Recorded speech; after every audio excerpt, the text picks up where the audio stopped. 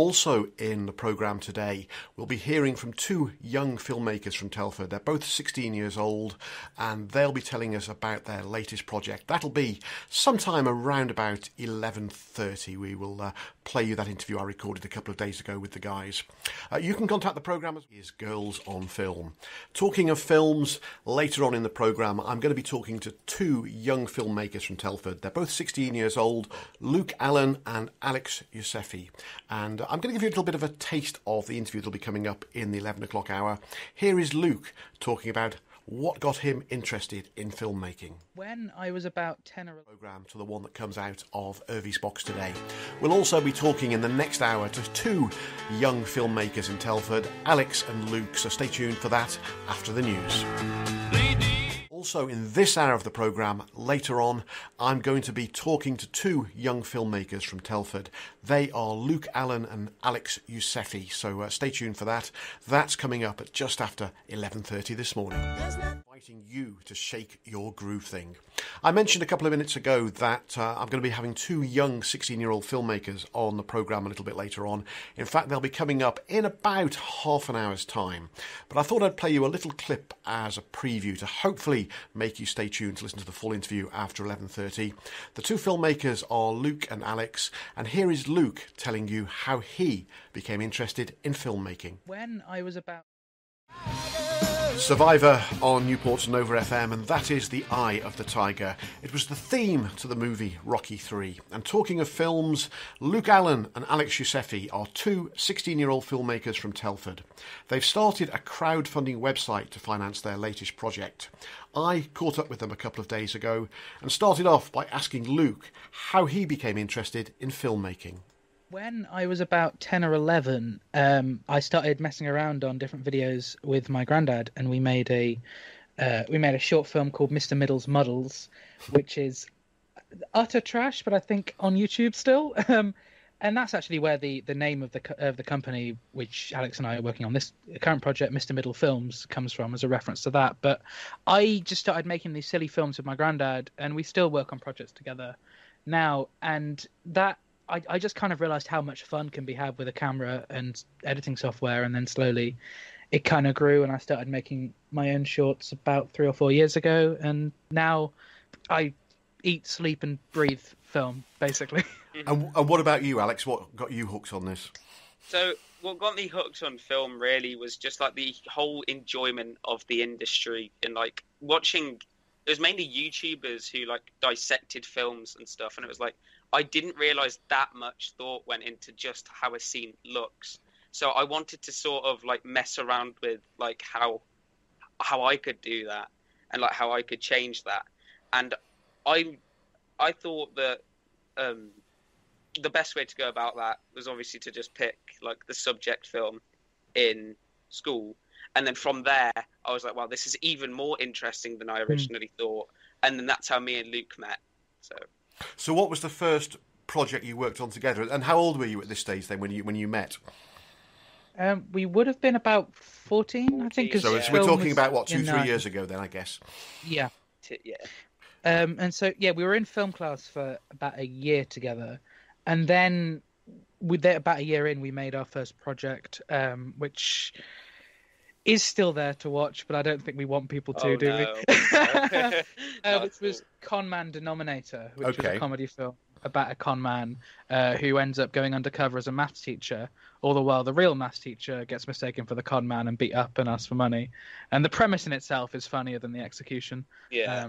But yeah, that was kind of where we started. And the one good thing that came out of that is we got a voice cameo at the start from Carl Pilkington, who's done stuff, because we just asked him. And he said yeah. Which I think you'll kind of realise towards the rest of this interview that just asking is exactly what we do. And it usually works. And then looking at your website earlier on today, there's a film on there called Unstable. Tell us about that, because that looks like was that your first big success together?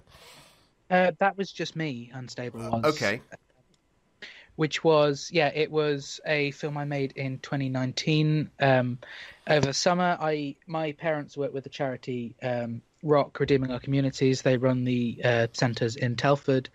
And so from a very young age, I've been around struggling addicts and vulnerable adults, and I'd always felt like they'd been represented wrong in the media. So whilst comedy is my main way of writing, I did a romantic drama in Unstable, and that I think that ended up, easily the biggest thing that I've done. That was great fun, and that kind of just boosted my passion even more. And some of the contacts we made through publicizing that, and we held the premiere for it and things like that, are people who we're now working with on this new project. Right, so let's move on to this new project then. It's a film you're making called Reduced to Clear, is that right? Yeah. And so what is Reduced to Clear all about? Yeah, Alex, I'll pass that over to you. All right. So Reduced to Clear is a surrealist comedy short set in a charity shop, and it follows Mike, who's a volunteer.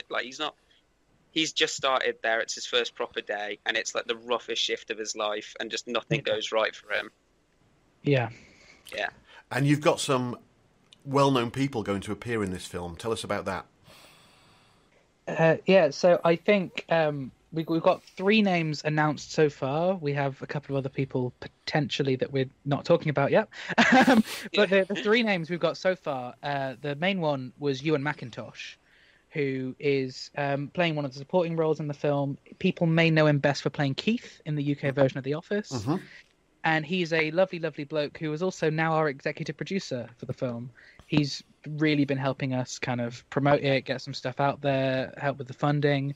And if people donate to our crowdfund, a lot of the perks are connected to him, where they can get, a signed picture from him or a video call with him.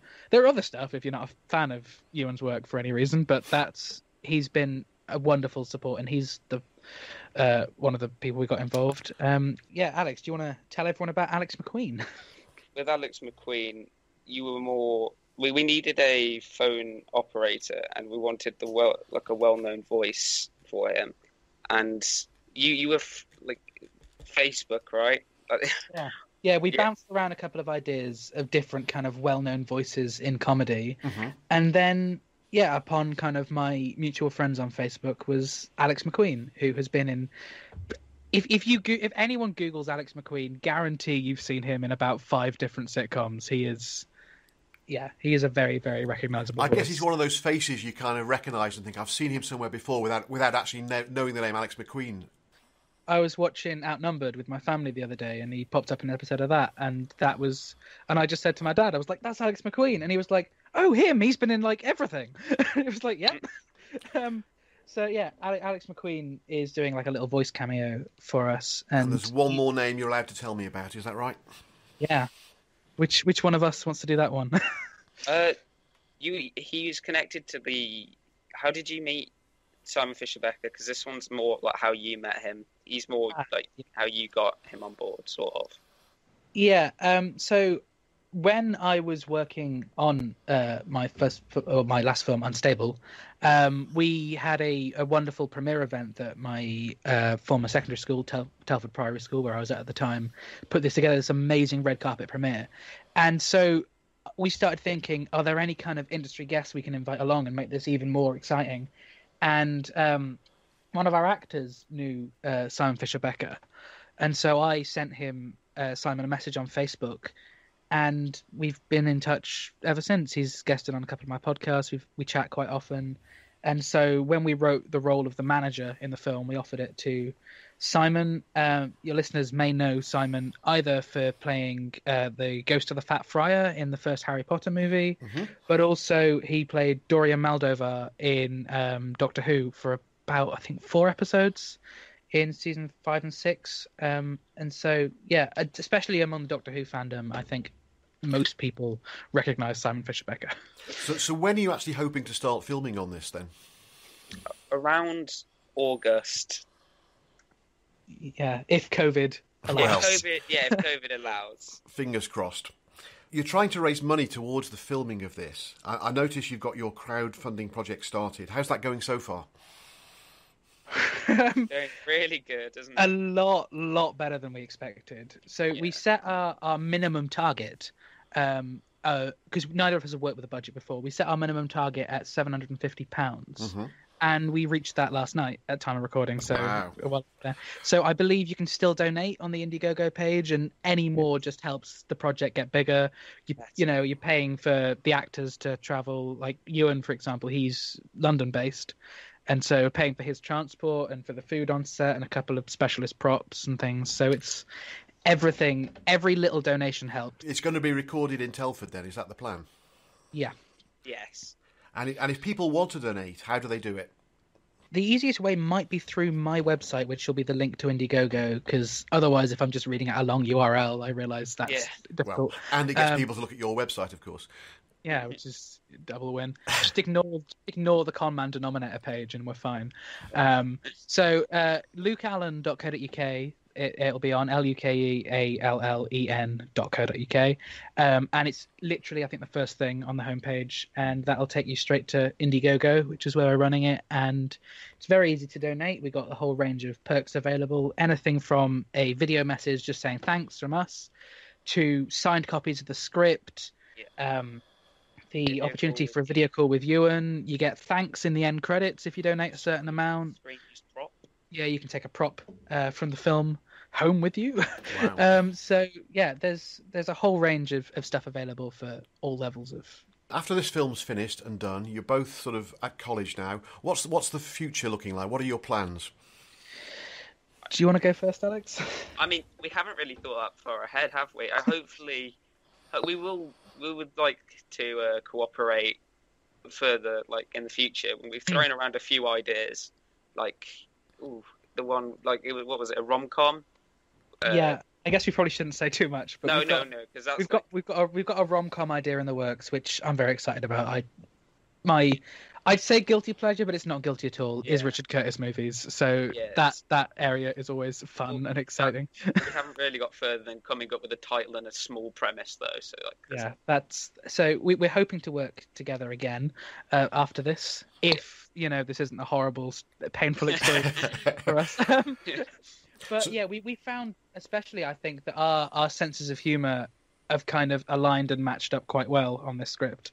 Like now, when we go back through the script, most jokes that we've got in there, I don't know whether it's you who came up with it or me, which is good. And it's so I think we definitely plan to work on stuff together in the future, and both probably do our own solo and other projects on the side. But just give people that web address once more, then, if they want to go to your website. That's lukeallen.co.uk,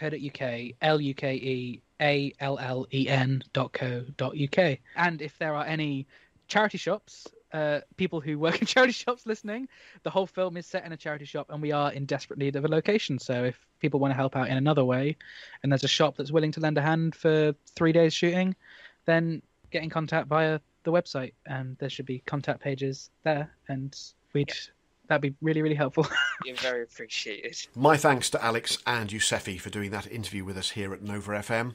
If you missed the start of it, or you'd like to hear it again, I'll play it on tomorrow's programme between 10 o'clock and 1 o'clock, so please join me again tomorrow for that and all the other regular Tuesday features.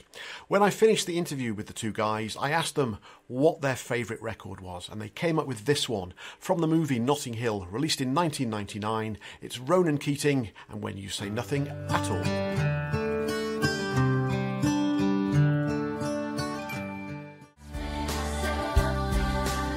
Ronan Keating, When You Say Nothing at All, and we're playing that one especially for Alex Yousefi and for Luke Allen, our two young 16-year-old filmmakers we heard from in this half hour of the programme. Taking us up to the news at 12 o'clock, we are going to levitate. This is Dua Lipa.